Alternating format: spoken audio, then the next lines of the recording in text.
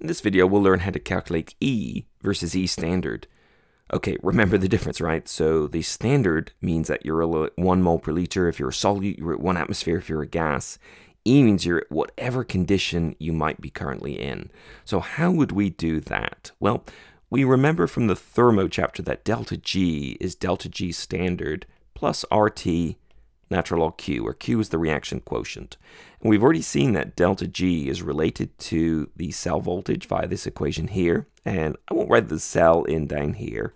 We can also guess that delta G standard would be exactly equal to minus NF E cell standard. And so now we can just kind of substitute these two values in. So we can take delta G and delta G standard, and we can write it in terms of our cell voltages. So that gives us minus NFE under the current conditions is equal to minus NFE standard under standard conditions plus RT natural log Q. And if we just want E by itself, we can divide both sides by minus NF. That will give us the cell voltage is equal to the standard cell voltage minus RT over NF times by the natural log of the reaction quotient. So that allows us to convert between the actual cell voltage under current conditions and the standard cell voltage under standard conditions. And this equation here is commonly known as the Nernst equation, after a very famous physiologist called Walter Nernst. Let's go ahead and use the Nernst equation. So for instance, let's calculate the cell voltage for this battery or this cell. Technically, a battery is one or more cells, so we're going to build a silver electrode on the left-hand side, but we're not going to be at standard conditions, so our concentration is going to be 0.010 moles per liter. And there's our salt bridge, and then on the other side we're going to have gold, because why not? And we're going to make it at, say, 2 moles per liter, so definitely not standard conditions, and a solid gold electrode on the other side.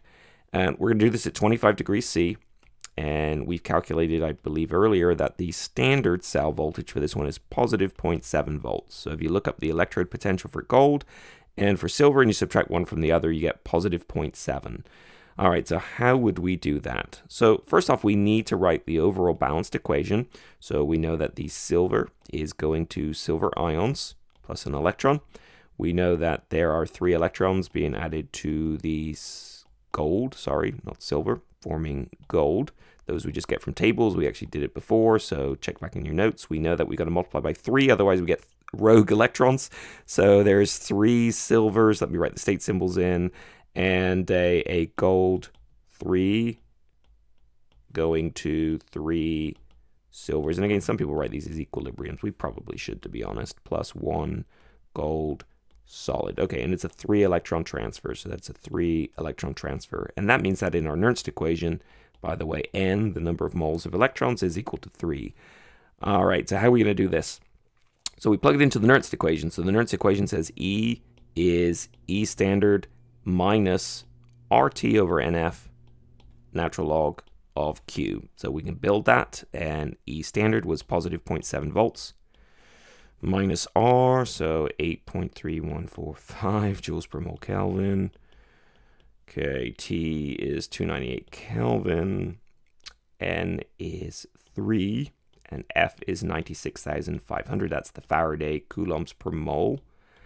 And the natural log of Q. Well, Q is the reaction quotient, so it's been a little while, but we can write a reaction quotient. It is the concentration of products over reactants raised to their stoichiometric power. So we've got silver ions, so we need to cube those. Remember, solids don't enter into these expressions. And exactly the same thing on the left-hand side. We've got a gold 3 positive, but there's just one of them, so we don't raise it to anything other than the 1 power. Okay, so at the end of the day, then, when we take the logarithm here, we've got the concentration of silver cubed. So silver was 0.01. We're cubing it. And we're dividing by gold, which was 2. And so we can see that, what's that going to be? So that is going to be smaller than 1. When we take the logarithm of a number smaller than 1, it's going to give us a negative. 2 negatives make a positive. So we can see anytime the reaction quotient is smaller than 1, it's going to lead to an increase in the cell voltage. So if you're going to design your own battery, you need to make sure your reaction quotients are less than 1 to do that. And if you plug the numbers in and you remember one little thing, and that is that 1 volt is 1 joule per coulomb. So on the right hand side, when you cancel the units, you'll get joules per coulomb, but of course those are just volts.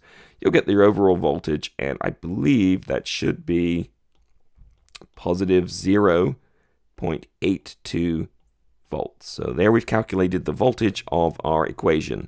Now you can actually use this as a chemical sensor, so that concentration, as it changes, it will lead to a change in this concentration here. It'll change the Q, it'll change the voltage. So you can imagine building these little sensors that respond to the concentration of these ions, and it's very easy to build something that will detect a voltage change. In fact, a pH meter, all it does is essentially responds to the concentration change, which causes a voltage change, and you just have to know how the voltage maps to the pH. So we've built ourselves a chemical sensor doing this. Wasn't that amazing?